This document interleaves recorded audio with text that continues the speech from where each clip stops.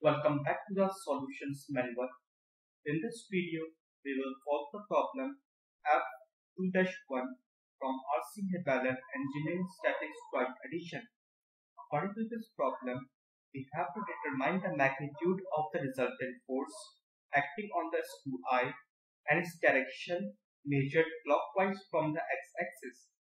To solve this problem, we will use the parallelogram law of vector addition. For that, we have to form a parallelogram from the given force vectors. So, let's draw the projection of 2 kN force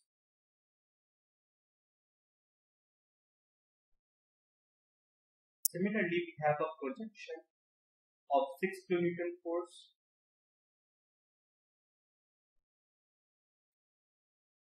Let me mention it. This is 6 kilonewtons. This is 2 kilonewtons. This is also 2 kilonewtons. And this is also 6 kilonewtons. Now, resultant is drawn from the tail of the two vectors to the opposite end. This is Fr.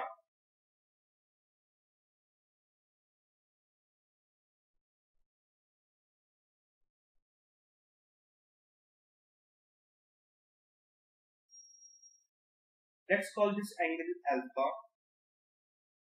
This is also alpha. Let's call this angle beta. Now alpha would be found for alpha.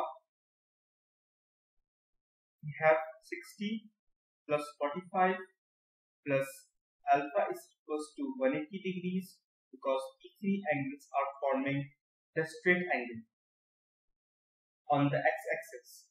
So from here alpha is equals to 75 degrees. Now we know that for an quadrilateral, the sum of the interior angles is equals to 360 degrees. From here beta is equals to 360 degrees minus 2 times of 75 degrees divided by 2. From here beta is equals to 105 degrees. Now for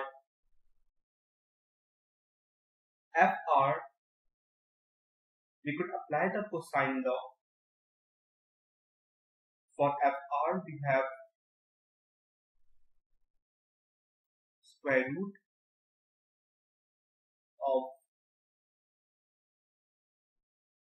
6 square plus 2 square minus 2 times of 6 into 2 cos 105 degrees.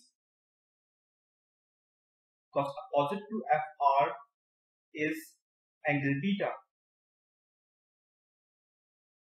So from here we have Fr is equals to 6.8 kilonewtons. Now this is our first answer.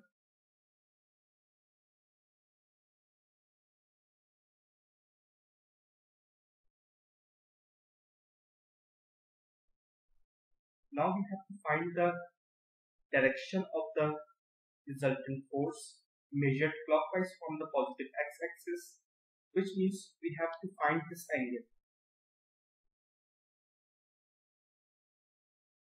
clockwise. Let's call this angle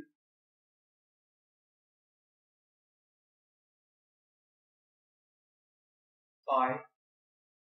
Now let us consider that this angle right here is theta. So for phi is equals to theta plus 45 degrees. So for theta, let us consider a triangle. This is O, this is A, and this is B. Consider triangle A, O, and B. So we could apply the sine law in this triangle. So we have sine theta over 6 is equals to sine beta over Fr. Now Fr is 6.8 kilonewtons and beta is 105 degrees.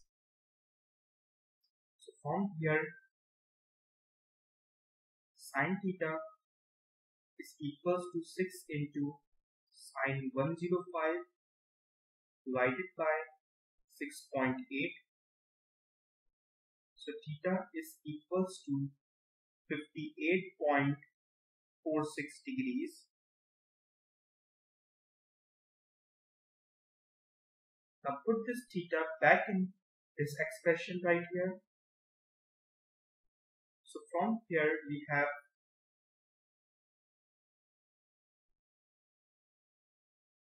pi is equals to theta, which is 58.46 plus 45 degrees.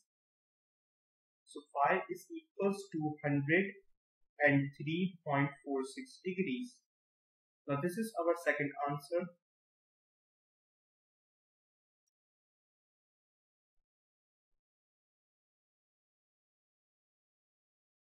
So this is it for this problem.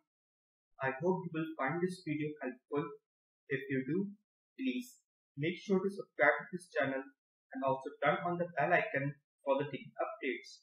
And if you have any question or any doubt about this problem, then you can ask it in the comment section and I will answer it as soon as possible. Thank you.